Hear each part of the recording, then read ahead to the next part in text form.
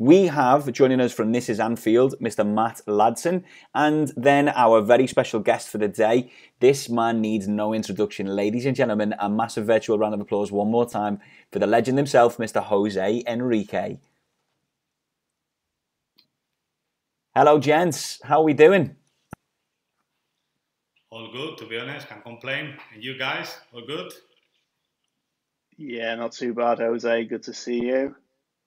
So I feel like there's no football going on right now, or no Liverpool at least. It's going to be international. But let's start with the current team. Jose, I am dying to ask you a couple of different questions about the current team right now. Yes, we can mention a little bit of the league form if need be, but I think the excitement is really about the Champions League. Matt, what are your thoughts of the current squad and the Champions League draw at the minute? Do you know what? For me, it was the perfect draw. You know, you want to like a big game that's going to get everybody up for it. Obviously, we're all absolutely gutted that we're not going to be there for it, because that would have been one hell of an atmosphere and a reception for a certain defender in the opponent's team. But you know, the hope is now that everybody's got a spring in their step around Kirby, and they're like bang up for this one, and it's a bit of a revenge mission, and maybe that carries into the league form as well. Jose, I'd love to hear your thoughts on it, and also like going back to the last time that Liverpool played in Madrid at the Bernabeu, what it was like around that sort of time at the club. Well, obviously it's different now because, like you say, it's no fans. So obviously the pressure is not the same. But obviously for the current team, I believe it's something that it should make them remember what happened a few years ago. They lost the game. I believe it has to do a lot with the Salah injury, in my opinion, to be honest, because we actually were killing them, in my opinion.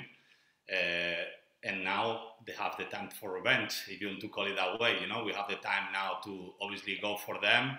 And obviously, like you say, a more than a special defender, hopefully Salah has his day and score a few goals and can dedicate them to him, you know, and get us and get us through. That's the most important. So you're saying like the injury to Salah that happened kind of, you know, in the final couple of years back.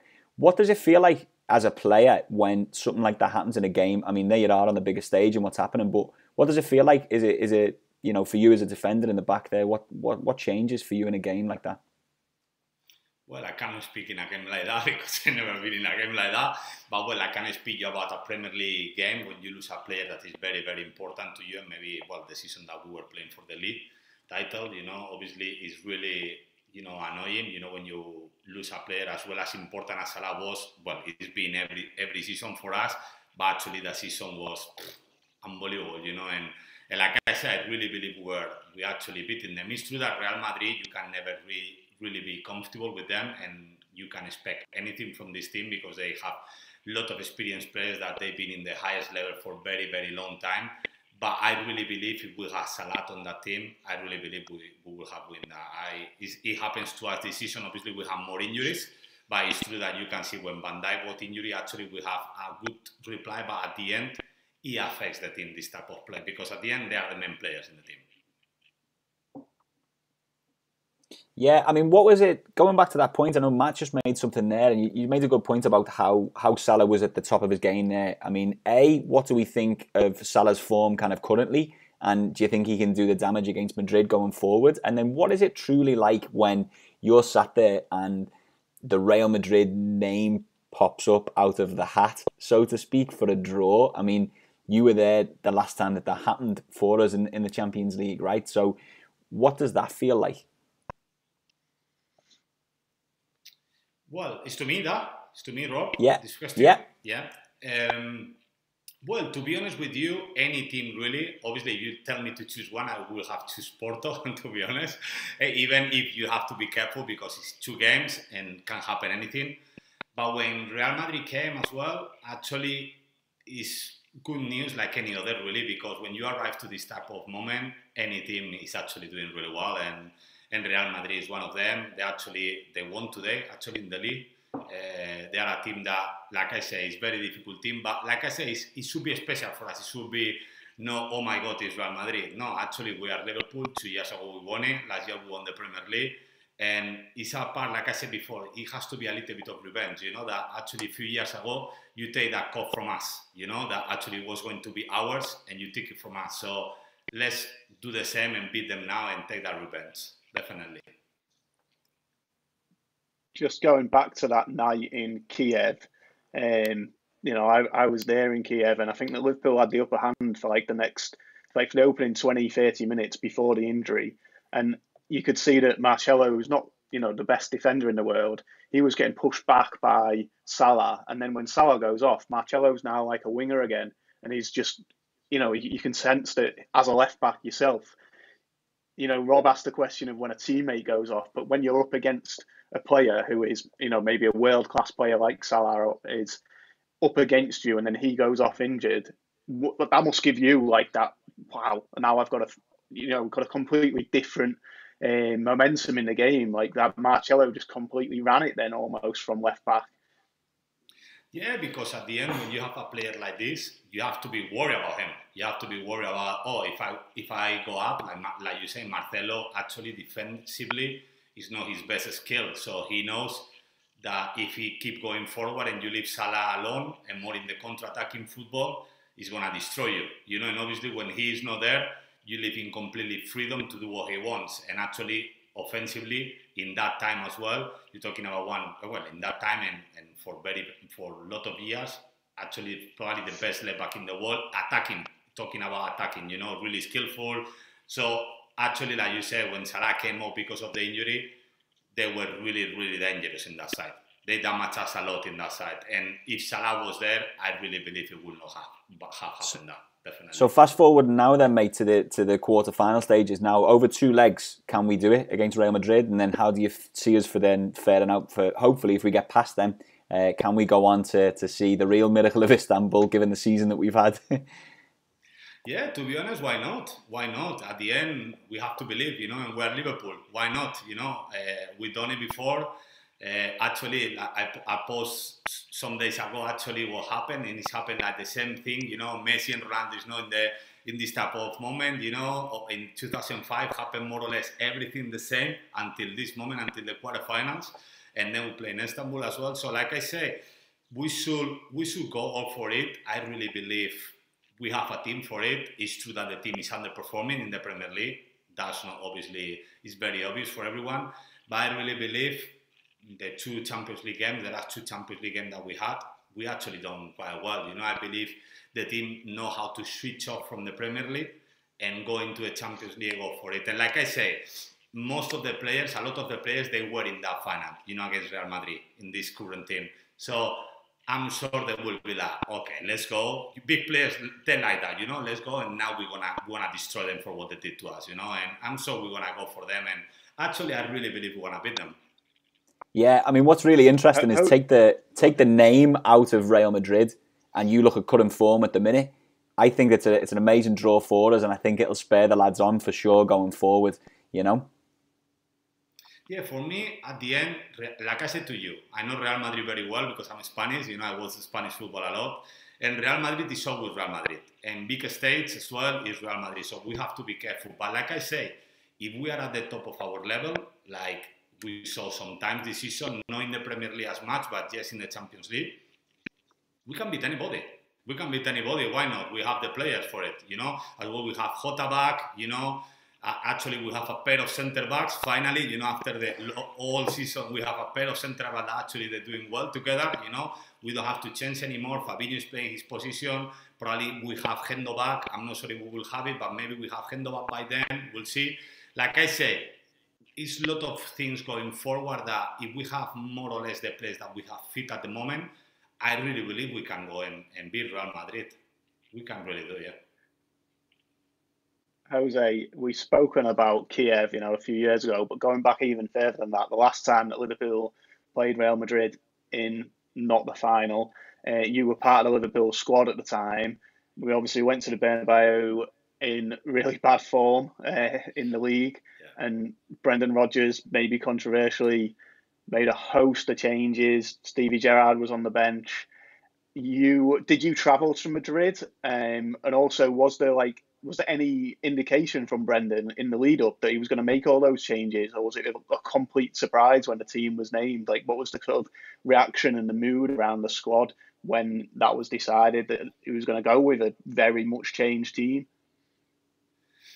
To be honest, it was a surprise. It was a surprise because no one expected actually putting that, call it an experience, if you want, team compared with what we normally used to play, you know. And obviously when you play against these teams, Stevie, if you ask him, you want to play? He's gonna say, yeah. Anyone that is a top player against Real Madrid, away from home, I want to play.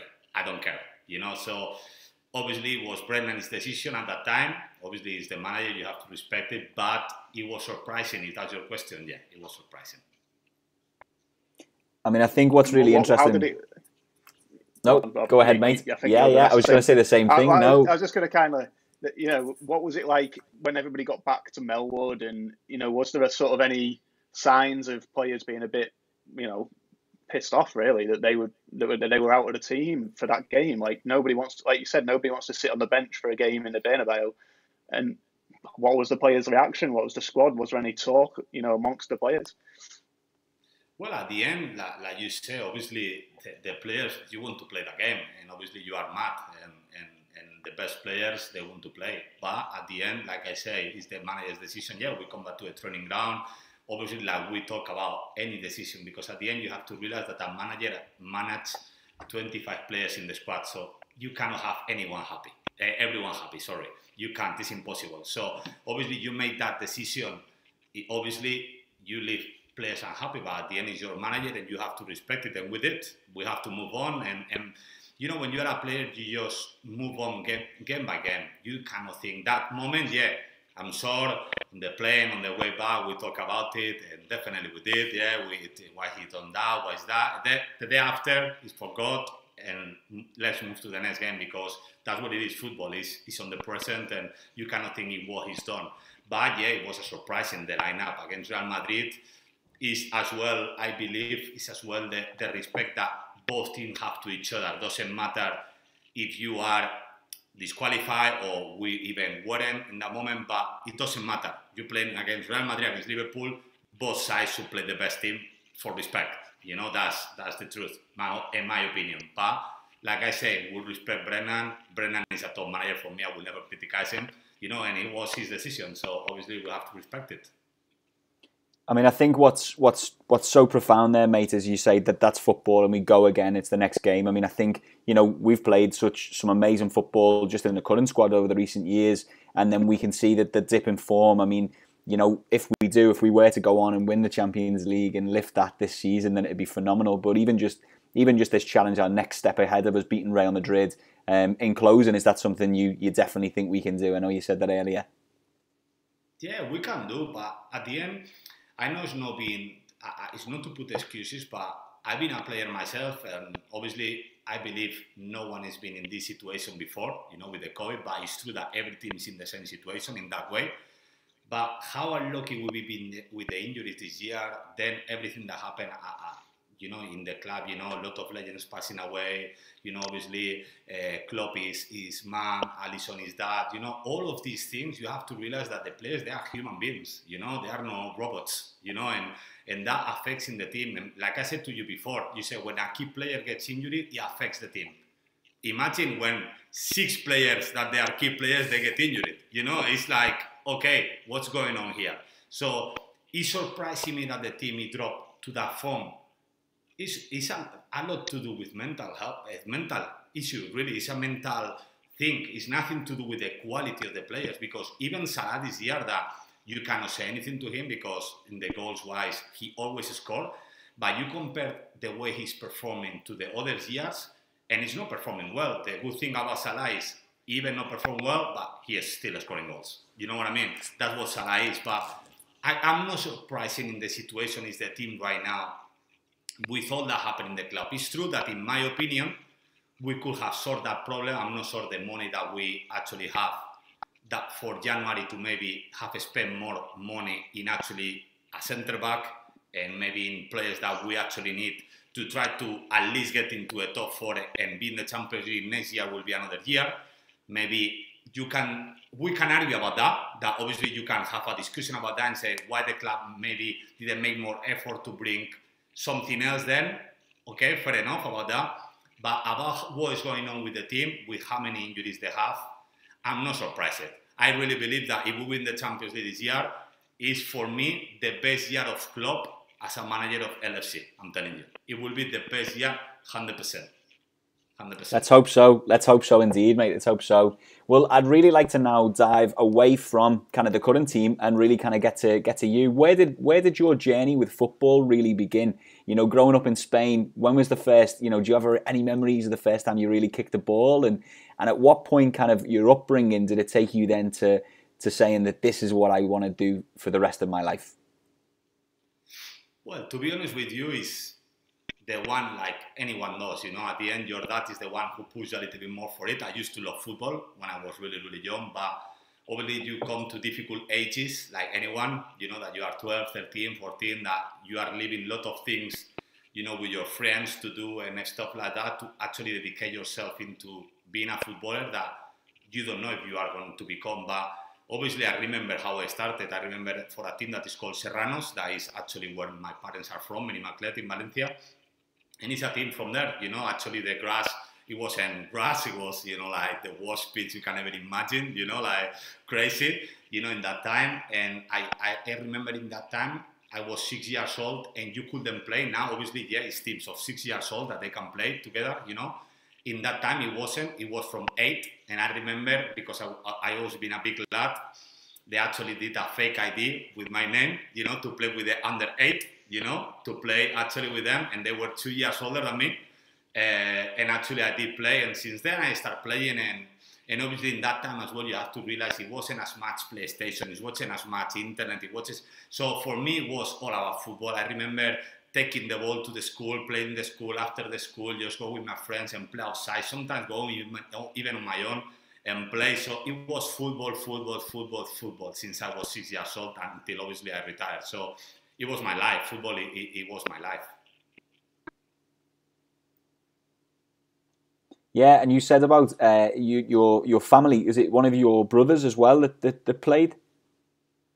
Yeah, 2 of my brothers played, both of them. One actually was for what my dad said. Obviously, I never see him because he's quite a lot older than me.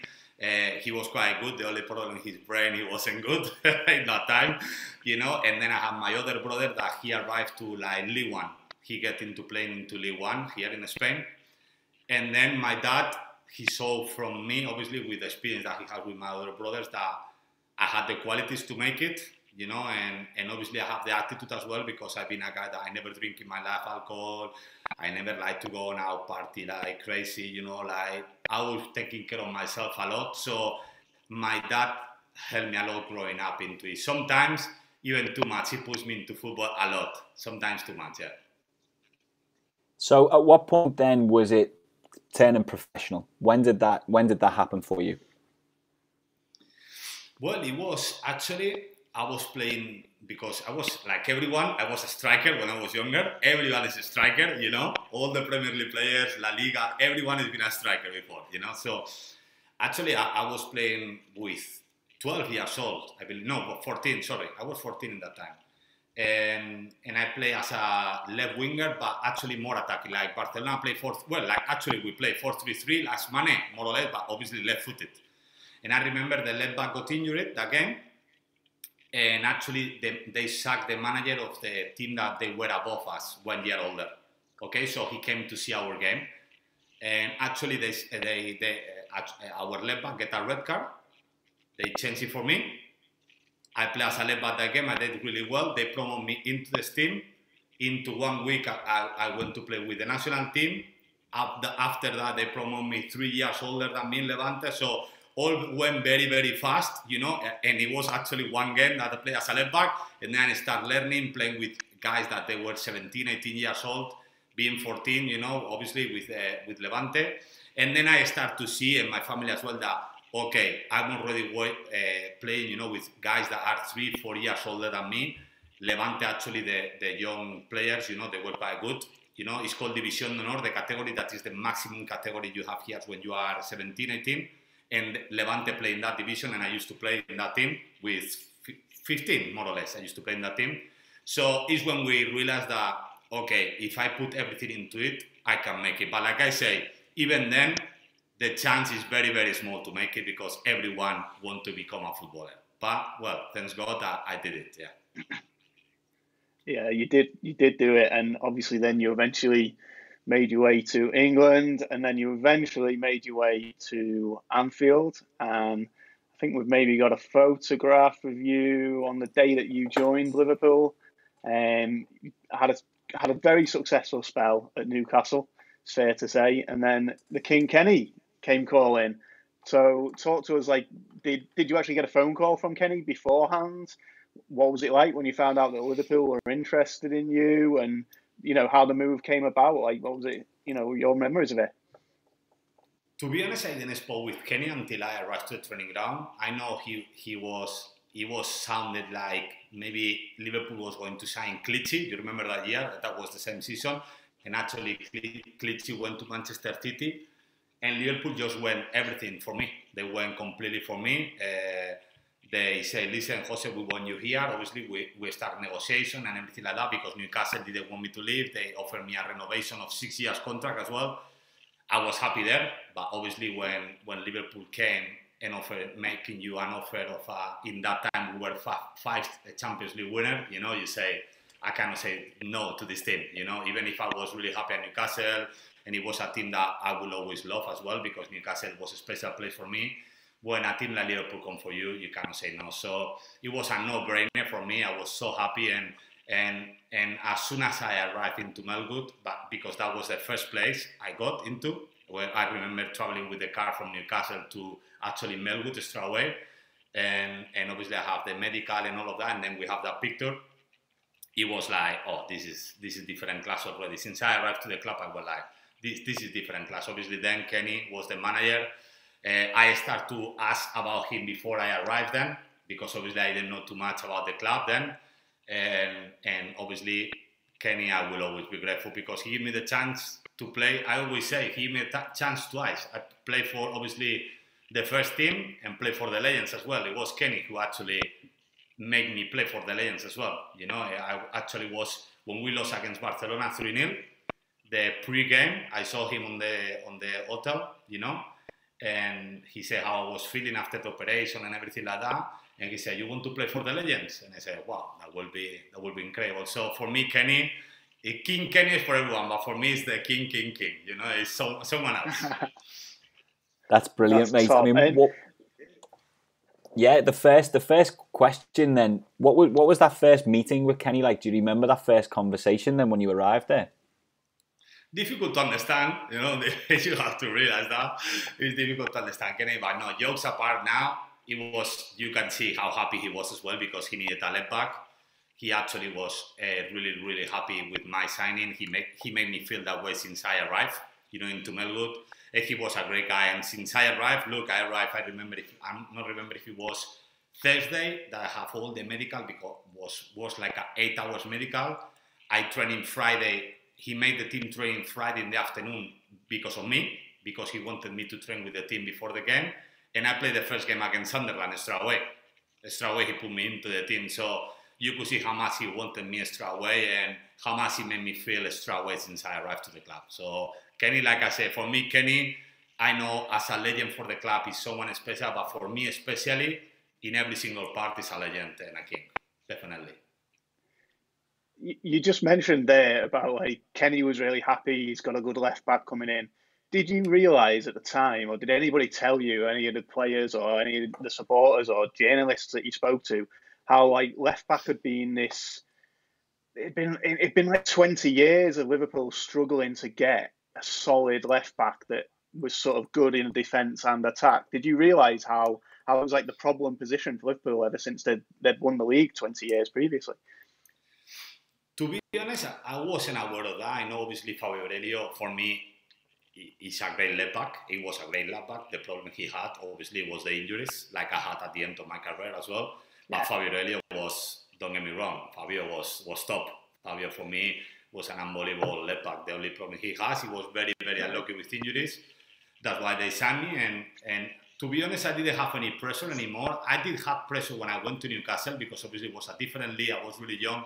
But when I went into Liverpool, I really have a lot of confidence in myself, and I was really sure that I was going to do well, and actually I did really, really well for them for a while until obviously I got injured, but I was really confident I was going to do really well for the club, and I was really happy, obviously, like I said, to move into that, but I wasn't knowledge of actually what's going on with the left back situation. I know they needed a left back that season, but I didn't know about, obviously, the left back situation for 20 years, and obviously I found out more about that when I arrived to the club, yeah.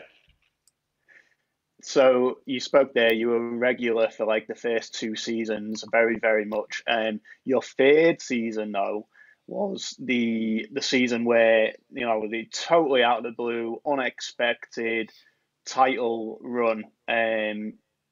Start of the season, you were in the team.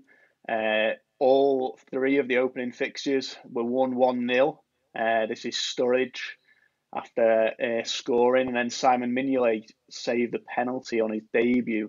Tell us about that season, like how unexpected it was. What was the feeling around the squad? And when did the players start to believe, like, hey, you know what, we might actually do this? I know that, like, as a fan, it was kind of the Fulham away game when Gerrard scored a penalty in like injury time. Everybody kind of looked at each other and went, "This might actually be on." You know, what was it like in the squad? When did people start thinking, "Shit, this could happen"? Obviously, I'm gonna tell you about what happened. Obviously, it was the season that I got injured, so personally wise, it was a very, very difficult season. But in terms of the team, that obviously I'm included on that as well, and I was obviously following the team, watching every single game, and I just wanted to win the league as much as anyone that was on the pitch, you know, and the fans. It was a season that it was difficult personal-wise because of the injury, because I wanted to be part of that, you know, and I was part of that until obviously people don't know, but I actually played injury for 2 months, you know, before I actually couldn't play anymore, you know, with my knee.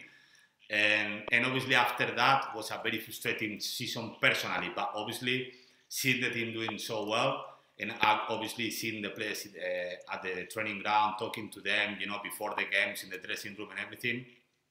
It was a special season, probably the most special season that I was at the club, you know. Actually was a season that, it was the only season that I felt like, when before the games started, you were like, we're gonna win today. Definitely we're winning. You know, it was that feeling, you know, like, because obviously we have a great team, you know, and it was like, actually that confidence. Don't get me wrong, in my first season, you know, when you go into the pitch, you play for Liverpool, you think, okay, I'm gonna win. But that season, actually, that you were like, we're gonna win easy today. You know, that was like, you're gonna win easy. You know, like, before even the game, you say, today, I don't have any doubt that we want to win. You know, it was that feeling that it was like crazy, because obviously we had Suarez on fire, you know, like, obviously Sturridge on fire that season as well. There was Sterling, Coutinho, Skrtel, I'm not sure if he scored 9 goals as well as a centre-back, if I'm not wrong, that season as well. You know, like, then 11 penalties or 13 penalties, you know, from Stevie as well, with, well, goals and penalties. So, like I said, a lot of goals. It was a season with a lot of goals, you know, that obviously the fans loved it, because it doesn't matter, we could win 6-4, you know, or 4-2 or whatever, and the fans, that's what they wanted to see, goals.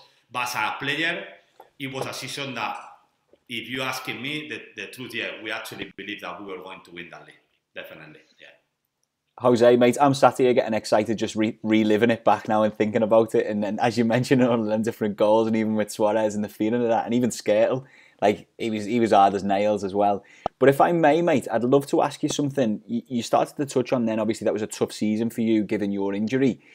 You know, being a defender and out of the game, you know, right now we're seeing that with Van Dijk. Like, when that happened, I mean, what kind of goes through your head? And I'd assume Van Dijk's in a very similar situation now that, you know, he's, you know, defending the champion's title, so to speak, and there he is, Van Dijk, now in this situation. If you had a little bit of advice for him right now, or what does that really feel like, sitting and watching? It feel awful, because it depends. Obviously, it's completely different type of injuries. Van Dijk, I'm sure he will recover from it 100% and come back 100%. I didn't. You know, I never was the same player after that. So it's 2 completely different injuries. So I can compare the feelings I would have had, because I actually have, like, I'm not sure if it was 2,000 setbacks, you know, after my injury, you know, like, trying to get into the pitch and come back inside and like this. So was and mentally wise for me was a destroying season, you know. So obviously for Van Dijk, he actually will be looking forward into that. The most difficult thing, if we can have something similar on that, it will be the first few months until you start working on the pitch. You know, is the most difficult because you are a lot of hours in the training ground, more or less doing nothing, you know, just gym. Even at the start, you don't even do gym. It's just treatment. And obviously, it's annoying because you are a lot of hours there doing nothing, watching obviously your teammates going into the training ground and saying hi to you, good morning, blah, blah, blah, and then go and training and you are watching them training. I remember from inside in Melwood watching them training and everything like that. So it's frustrating and that, but as soon as he starts working on the pitch, like I believe he's already doing, I believe he's obviously looking forward into getting back into the team. The only problem he has to, my advice to that is, I know it's the Euros as well on the summer. If I was him, just focus into next season. You know, and that's what I will say for him. I know it's difficult for, you know, as a Liverpool fan, you know, we always want to see him back and everything like that, and him as a player, but injuries are very difficult and more than what he has. He's a tall guy. I believe when we are taller and heavier, it's more difficult to recover from this type of injuries that, for example, Alberto Moreno has similar injury and is already on the squad and he was on the bench yesterday for Villarreal. So for me, my advice to him, it will be careful with yourself, just be ready because you still have long time to play and you don't have to hurry things. So just be ready for next season, 100%, and we have the best centre back in the world again. You spoke about there, like the most difficult part being that bit before he's back on the training pitch with the players. And I think that Van Dijk made the good move by basically basing himself in Dubai for like that whole rehabilitation, the really boring time that you're talking about. So he kind of got away, he had nice weather rather than being in the middle of England, like complete darkness and everything like that. So I think for his mental health, that would have been great. But going back to you, Jose, and the next picture that we've got for your Liverpool career is another very unexpected moment, I would imagine. Hopefully it's coming up now. And talk to us about this. Newcastle away. Pepe's got sent off. You can see him in the background there. How was it decided that you was going to, you know, we talk about like penalty shootouts. Sometimes managers say, oh, the manager picks all the players that are going to take the penalties. Or sometimes players come forward and they say, oh, I want to take one. You know, was you running up and saying, I want to go in goal like you've seen me in training? Or was it kind of like, pick him, he's the last man to put his knee on the ground? For me, probably I was the worst choice to be a goalkeeper in that team. You know, I'm so bad, you know, diving and stuff like that. So I don't even know how he chose me to play as a goalkeeper again. Actually, our best goalkeeper was Luis Suarez, to be honest. He was really, really good. Sometimes even in training, as a joke, he used to play as a goalkeeper. You know, but obviously, you don't want to put up your best player as a goalkeeper. But actually, in that moment, I was a bit mad because obviously it was my first time back as a Jensen's Park. And obviously I finished as a goalkeeper. I left the club because I say I'm going to a club that is a top 6 club. That obviously I believe Liverpool is a top 4 club, but obviously I need to say top 6. And then they were 5th and we were 7th or something like that in that game, you know. And actually we lost as well. So I remember when I went in goal, just the stadium was for, I don't remember if it was the last 5 or 10 minutes, just singing Jose Enrique, we are a top 6, we are a top 6, Jose Enrique, we are a top 6. So imagine the full stadium singing that. It was crazy, you know, it was crazy. Actually, I was mad in that moment, but when you look back now, I actually feel privileged that happened because it was a moment that I will never forget, like you say. It was a moment that I actually I have the gloves here as well. Like I always show them. I have both, you know. I have both here, you know, look, both of them. They still, you know, I never wash them. This is from the grass, from that day, you know, I never wash them or anything. Look, it's the same. They probably smell like I was about to say, you know. You know what? It's the same gloves. Have you never played the goal again? Yeah, I never play a goal, and I will never use them. Obviously, I keep them for a memory for me. And actually, like I tell you, I was the worst choice to be a goalkeeper that day. I'm actually very, very bad, you know, as a goalkeeper. Like I say, I'm not diving well. I'm not sure why Kenny chose me. you know. But like I say, in that day, I was mad because it was against my ex-team. But then as well, you could feel the love because why they singing you that way? When they go at you for a team that you play for, why they singing you that way? Because obviously they still have that feeling about you, you know. And it was nice to just see 42,000 people singing your name for literally, like I said, 8-9 minutes, non-stop. It was crazy. I couldn't even hear anyone talking on the pitch if they were talking to me and everything. And I remember I intervened in one cross that was from Siola Meobi, and I punched it away, you know. And everyone was like, "Wow!" Like that, you know, all the stadium like crazy, you know. So like I said, it was special. It was special and something that I remember as a very nice memory. Not in that time, but right now, definitely is something that if I could live it again, I would live it differently and smile about it because it's an unforgettable moment. Unforgettable, definitely. Brilliant, mate. That's fantastic. I mean, you know, the sense of humour between the Geordies and then the Scousers. I mean, that's the funniest part. I just want to hit a little bit about the sense of humour for you, right? So what was it like for you, you know, coming over to England and then, you know, obviously then in Newcastle and then being in the city of Liverpool? Can you tell us a little bit about the two cities? Is there any kind of things that you remember or any little funny stories about either being in Newcastle or in Liverpool and you kind of related to the sense of humour? To be honest with you, in terms of understanding, probably is the most difficult accents to understand if you are from another country. That's the reality, you know. And obviously, it took me, thanks to being in Newcastle first. I know, obviously, Scouse is completely different to Jordi, but it's actually difficult to understand, you know. But then when you get used to, it's like anything. And I remember, I felt really like extra way into the Liverpool team, obviously because the fans in the club made me feel into that Liverpool team extra way, but as well because I see so many similarities between both cities in terms of both cities, they are for their club. I know obviously it's Everton as well in Liverpool, but how many fans? 2-3 fans in the full city, you know, no more, you know. You know, so actually, you know, like jokes apart, like you say, obviously both cities, they live for their club, you know. They are full stadium all the time, the fans are crazy about their team. And for me, I see a lot of similarities on that. Obviously, worldwide, you can compare. And obviously, Anfield is Anfield, and you can compare. It's a special place. But it's true that I could see a lot of similarities, and I settled very fast in Liverpool, to be honest. And obviously, it helped a lot that then I met, obviously, my future wife as well, that obviously made me settle even more than any time. It was my best time as a footballer, to be honest, even if mental-wise was very tough, you know, obviously because I got injured and all of that. Personal-wise, what I lived there, obviously meeting Amy and all my teammates, speaking English good, because when I was at Newcastle, I didn't speak any English at the start and everything. I feel so settled in Liverpool that I was so upset when I left, very upset when I left. Me and Amy were really upset when we left. So that kind of leads us into the next photograph that we've got coming up here as well. Obviously, you've spoken about the difficult seasons, the injuries, and then sort of very much toward the end of your Liverpool career, you know, Jurgen made you captain in this FA Cup game. I think it was against Exeter. You know, yeah. I think that at that point you probably realised that like your Liverpool career was coming to an end. But what was it like to have been made captain, and kind of what was Jurgen's support like for you?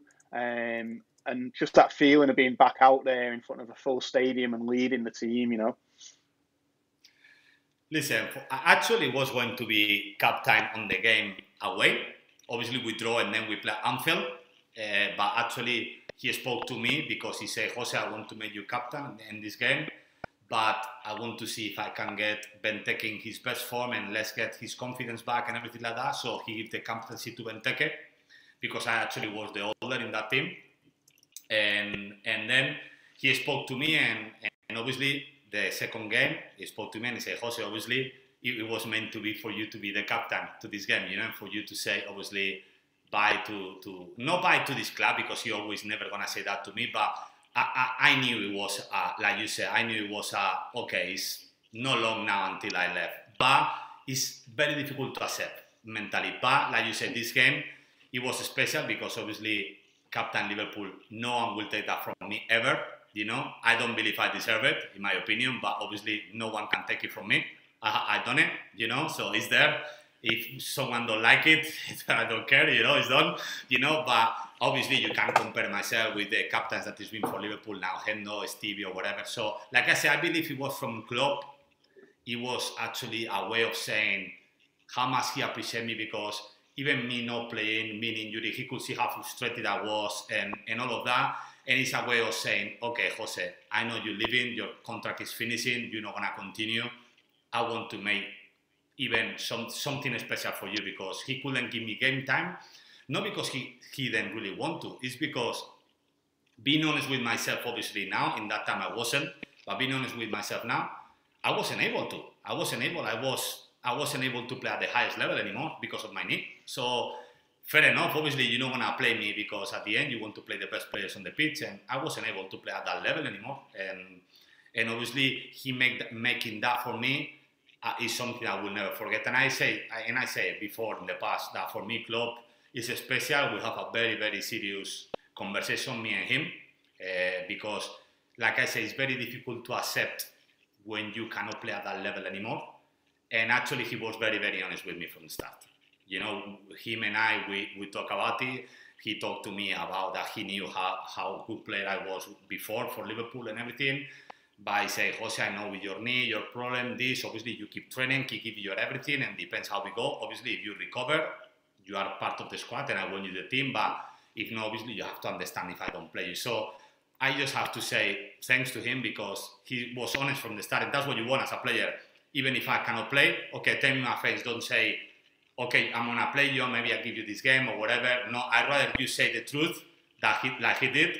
And then one game that I didn't expect, you give me the captaincy to say, okay, Jose, I appreciate you for, even if you didn't play for the team, I know behind, because obviously, like everyone know, I've been always a joker on the team. I always been making jokes. Even if I didn't play, I always went to training now making jokes to everyone and try to enjoy myself as much as possible, you know. So he could see that, you know, that I couldn't be able to help the team on the pitch, but off the pitch, I actually was helping some of my teammates that actually play. Now, I helped Alberto Moreno, I believe, loads, trying to help into the team and try to settle into Liverpool. So, like I say, just thanks to him. I cannot say anything else. Just thanks. Spot on. That's phenomenal, mate. I mean, Jurgen, just a final little piece then on Jurgen. What, like, even for me as a fan, I feel like I'd run through a bloody brick wall for him straight away. So I can't even imagine for you as a player. I mean, just a little final piece on Jurgen. How truly special is it that we have him at Liverpool Football Club? People forget very quick, because I know it's been criticized this season, and we are very lucky to have him. I believe when he arrived to the club and people say, no, he spent in players and everything. Really think about it. When he arrived to the club, we played the Europa League final, if I'm not wrong, that year, extra away, if I'm not wrong, yeah. Then yes, we did. Played the Champions League final the year after, Champions League final the year after again. No? Yeah, if I'm correct with all of this. Then obviously the Premier League. There was one season without, but yeah. Yeah, but yeah. So he brings success into the team that we actually were struggling to get into the top four. That's the reality. We were actually struggling. It's true that he didn't win the Europa League. We lost the final in the Champions League against Madrid. But who could have imagined in my time to actually play for these type of things? No one, you know. And they say, no, because he has Salah, Mane. Actually, all of these players, they were a bet from the club. Yeah, Mane was doing so well at Southampton. Yeah, but you took a player from Southampton. Salah was doing good at Rome, but he never scored 20 goals in one season, you know, until he arrived to Liverpool. Then, yeah, we signed Van Dijk and Alisson. Well, yeah, we needed to sell Coutinho for 150 million to sign these two players. You understand? So people say, no, he actually spent in players. Yeah, he did, but if you compare what we spent for what we sell, you can put us in the Premier League as actually no. I believe we will not even be in the top 6 with what we sell and what we actually spend in players. And you see City, and you, for example, you can compare to them how much they spend, or even United. United, they speak in Van Dijk, in how it's called, Van Wick or something. No, I don't remember the name because he's not playing much. How it's called, the guy they signed the midfield, Van Wick, something like that. It's called Angelic, or not I really don't getting remember much the name. game. Yeah, and they spend 50 million on him, and he's on the bench.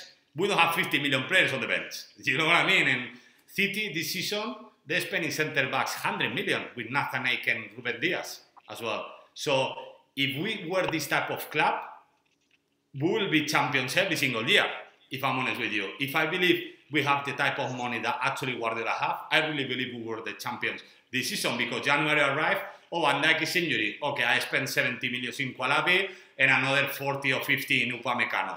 Okay, done. I'm sorted, the problem. And that's what Manchester City does, and we don't. And we've been fighting with them for every single thing. You know what I mean? So this guy, he changed the club completely. And if I was the Liverpool owner, I would make him a life. I know everyone is talking about Stevie, and Stevie will be a manager for Liverpool, 100% in one point. But I will give Klopp the chance to stay in the club as long as he wants, if I was the owner. Definitely. That's so very special for us to hear you say that from a player's perspective, mate. I mean, I think, from a fan's perspective, Matt and I and everybody else watching and global Liverpool fan base, I mean, or the true fan base, not just the keyboard warriors really that are saying Klopp out. We do forget very quickly. But I'd love to kind of, if I may now, show you, and I know you've spoken about your better half, because we'll call her that, Amy.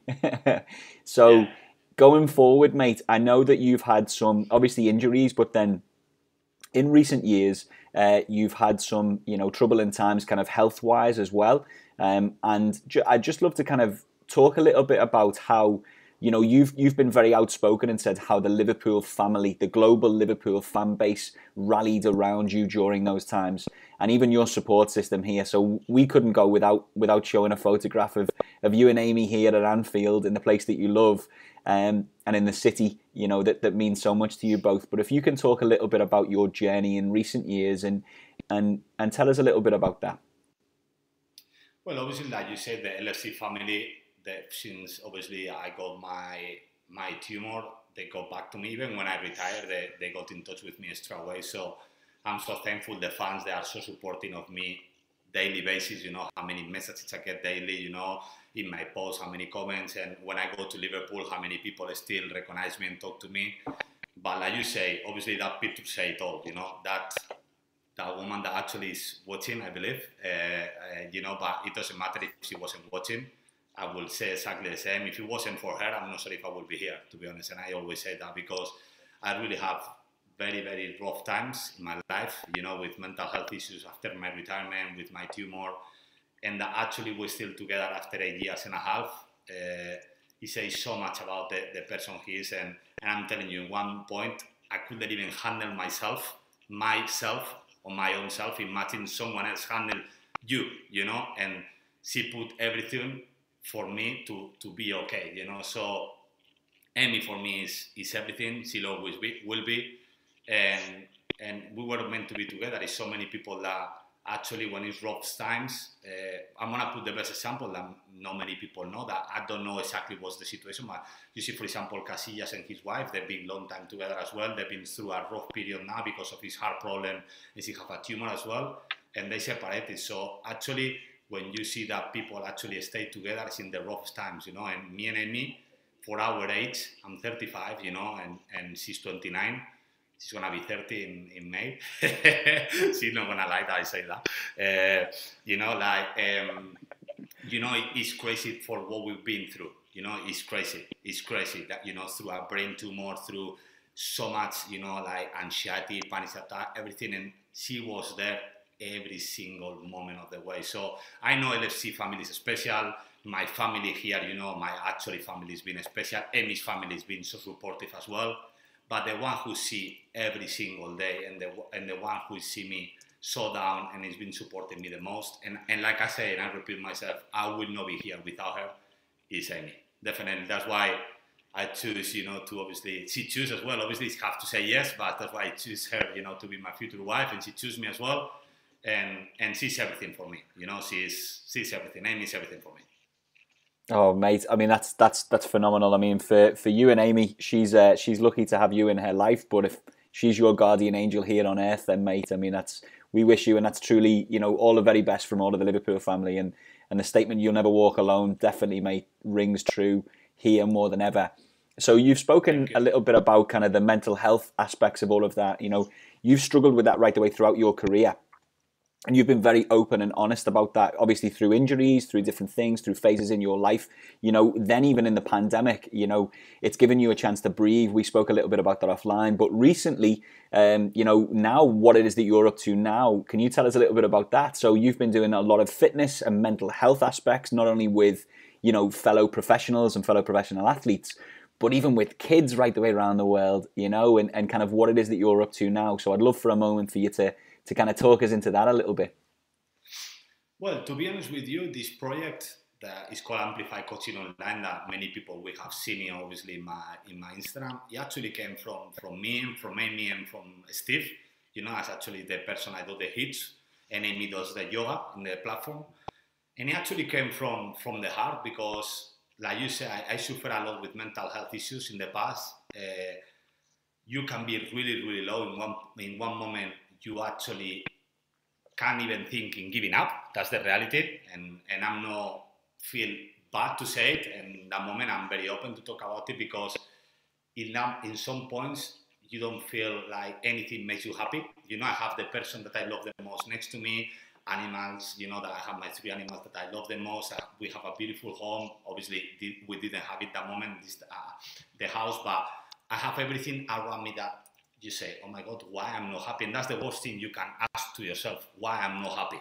You know, because obviously something going on. And then obviously I found help with my psychologist as well and all of that. And all of this came from the heart, this company. That actually you call it a company because obviously it's a company, you have to call it a company, but it came from the heart. It came completely from, look, we do, I believe it's 28 sessions right now, and we do them for 20 euros. So imagine a month. So we actually, our target was to actually anyone could actually work out with me or with Amy, and I join the sessions as well with Amy sometimes in yoga.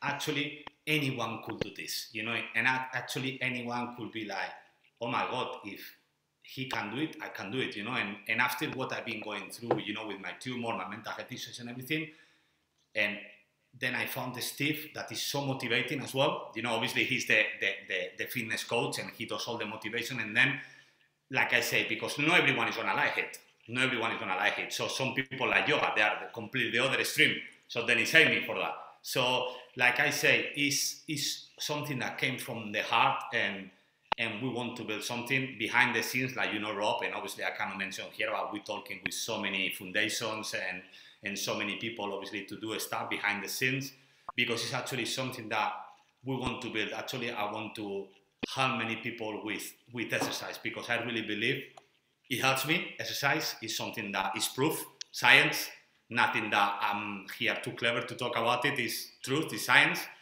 And I really believe we can have a lot of people founding this. And it came because obviously people can see you as someone that maybe you are untouchable when you are a player, and maybe that you don't have issues or you don't have problems. And actually you do have, and loads as well. And maybe more than anyone when you retire, because it comes everything into reality. You come from a bubble into real life, you know, and it's very difficult. And we have, I don't know, we don't have many people, to be honest with you, in the platform right now. We're just starting, that's the reality. But actually just to see people like, we have a guy that is called Oli, that I'm not sure if he will be listening, but for example, that I lost already, like, I'm not sure if it's 7 kilos already, something like that, 6-7 kilos.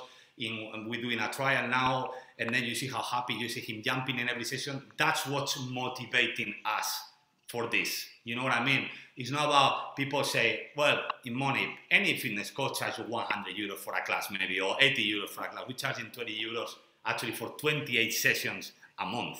And you can do them live, or you can do them pre-recorded. So actually this no come from money at all.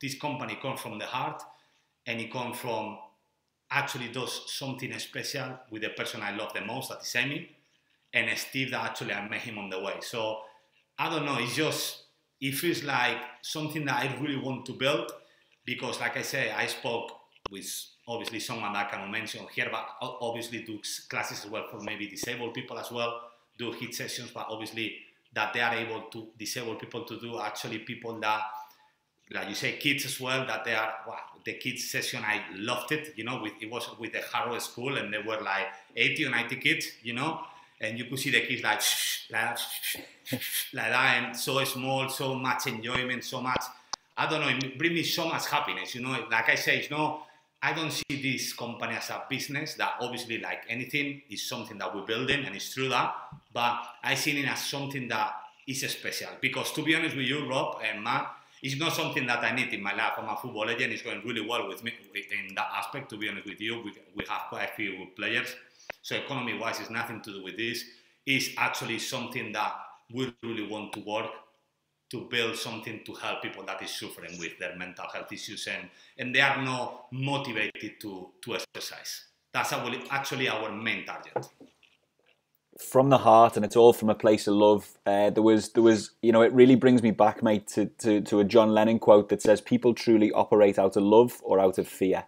And you, mate, well and truly, you know, I'm kind of getting a little bit choked up on that for that essence, but on behalf of kind of all of us here, you know, with This Is Anfield, with KOPCONNECT, with Carragher's, with Boot Room, whatever it is that we can do to ever help you, we did put it up just to register your interest. So anyone who's watching today, you can head over to kopconnect.com/fanfitness and then check out kind of Amplified Coaching online with Jose Enrique as well. We can get all the details to you.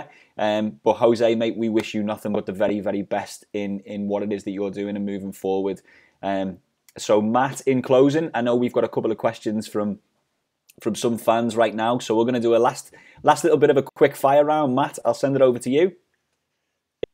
Yeah, so this is the challenge for you, Jose. You're going to have to answer these as quick as you can. We've got some fan questions, so just real quick answers, maybe even just one or two, like, you know, you just off the top of your head. So one question is from Daniel Forrestal. What was your favourite moment in a Liverpool shirt? When we won the Carling Cup. Oh, okay, that's a good answer. Yeah, can't argue with that one. Question from Niche is, what is your favourite Liverpool song? You Never Walk Alone. Definitely is the best one. You cannot say anything else. Okay. You Never Walk Alone is something else. It's something else. It makes you feel different when you go into the pitch with that song. It's unbelievable. Unbelievable. Very good answer again. Got a question here from Professor Hops, whoever Professor Hops is. He asks, what was it like training with Steven Gerrard on a daily basis?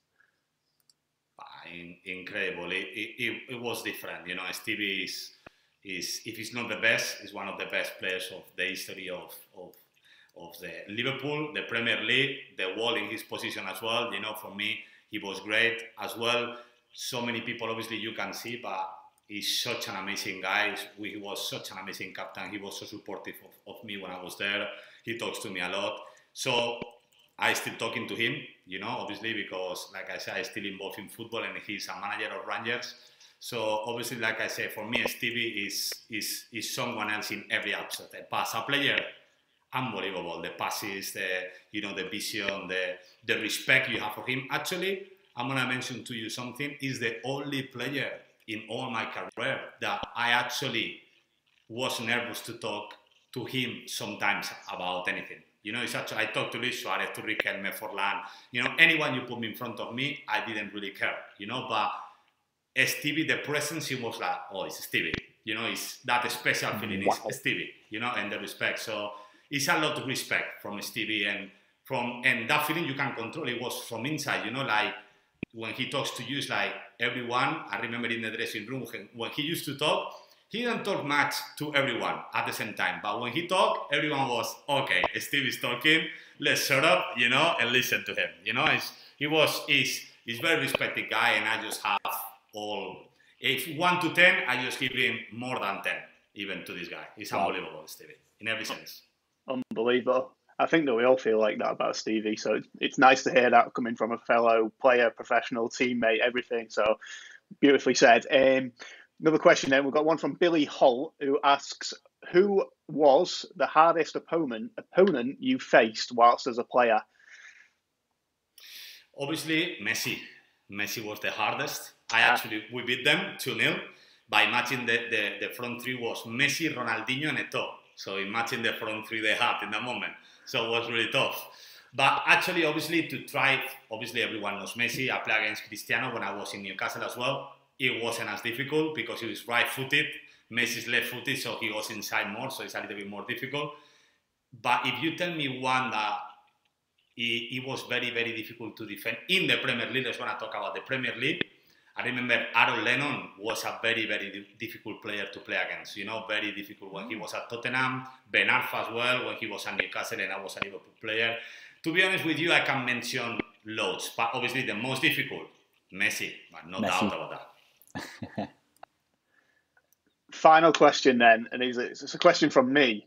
The pass that you played to Luis Suarez from that goal against Newcastle, when he takes it round the keeper, had you played that pass to him in training? Was it something you'd seen him do before? You know, was you literally like, oh, you know what, I could put Luis through here? Like, how planned was it? Or was you as much like taken aback as we were that he's just controlled that and put it round the goalkeeper all in almost like one motion? To be honest with you, well, you could see because I give quite a lot of assists to Luis. Me and Luis, we have a special connection. I believe he was always the first player I look at. I actually was one of my attributes. I have a good long pass. You know, I have other things that I need to improve, but actually that was good at. You know, and I actually, me and him, I don't know, we have a special connection when we were on the pitch. I always look at him, and whatever, I don't know, with his eye, with his finger, he saw me. And in that moment, I just look at him. I remember like it was yesterday, to be honest. I just look at him, and I tried to put the ball where it was, you know, but obviously the goal is his. You know, obviously you can't say, oh, the pass is unbelievable. Yeah, it's a very good pass. But what he does after the pass is obviously, I didn't expect anyone to do what he does after the pass. You know, it's unbelievable. You know, control with the chest the way he did. You know, then he has that, you know, I'm not sure if you can call it coldness. I'm not sure how you call it in English, but that cool, you know, like say, okay, I'm not going to shoot now. I'm going to take the keeper and then I'm going to score. You know, like, obviously, I didn't expect that, not from him, from anyone in the world to do that, you know, after that pass, because, yeah, it was a great pass, but it was actually very difficult because it was quite high, was behind the defenders, and he's running at the same time as he's looking at the ball, so you have to know where he's going to land, you know, and he does unbelievable. Like I said, everyone, I tried the pass, if you ask me, of course I tried to put it there, but I didn't expect anyone to do that. You know, obviously, it's all Luis Suarez. 90% of the goal is Luis there, 100%. Brilliant. Jose, mate, it's been... I know, it truly is. I was literally just going to say the same thing. I mean, Jose, we could listen to these stories again for all day long, but I know in the interest of time, we thank you very, very much for today and for your time today. And again, just in closing, mate, anything that you ever need from kind of any one of us within that side, however we can help with spreading the word with what it is that you're doing, I think that it's so important for us, especially coming out to the back of you know what has been this COVID craziness. Mental health is something that is not to be sniffed at, and I think that, you know, fitness and health and passion, we wish you nothing but the very, very best, Jose, and that personally.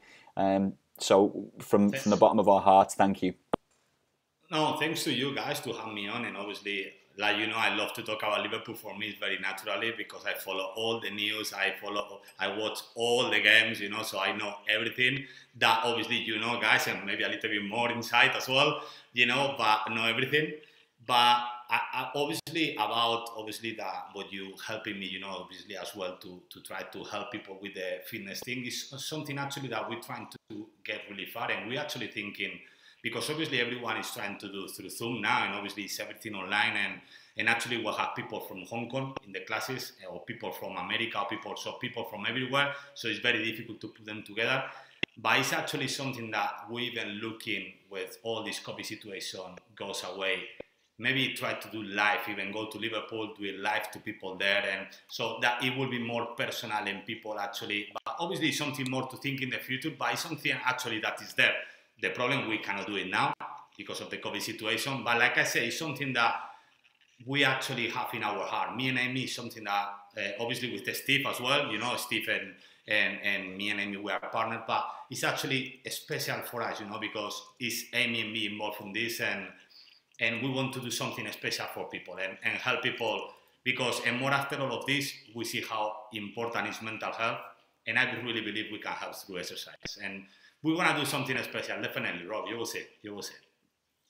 Well, we look forward to seeing it, Jose. Well, listen, Matt, thank you very, very much for joining us today, my co-host for the afternoon. I'm going to give a quick shout out to everybody that's involved in KOPCONNECT and in Carragher's and even behind the scenes in Boot Room for putting this on today. But Jose Enrique, the final thank you again is to you, my friend. So we're going to close out with another little song from Mr. Mark Kenny. Absolutely superb, gents. Jose, this one is especially for you, mate. Your favourite Liverpool song.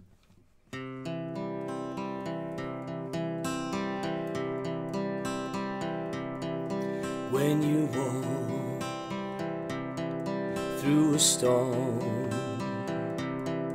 hold your head up high and don't be afraid of the dark.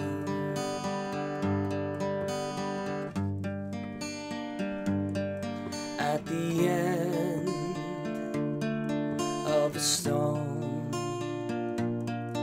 there's golden sky and the sweet silver song of the love.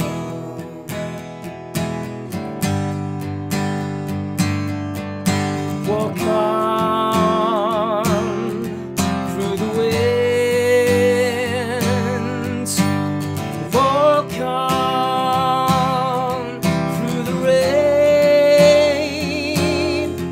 though your dreams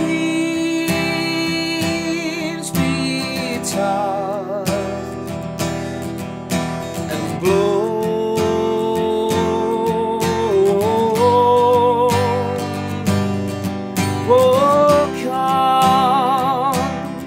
Walk on with hope in your heart, and you'll never walk alone.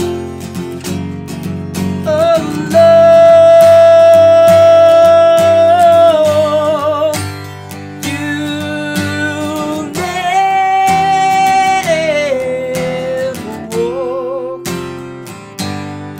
alone.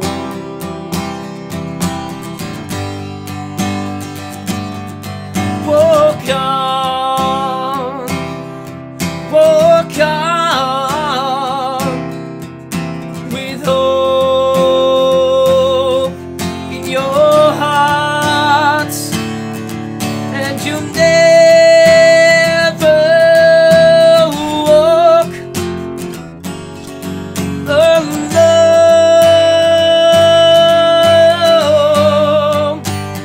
You'll never walk alone.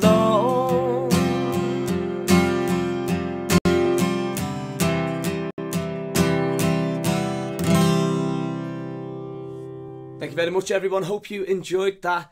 A very, very special thank you to our special guest, Jose Enrique. Look after yourselves. You never walk alone.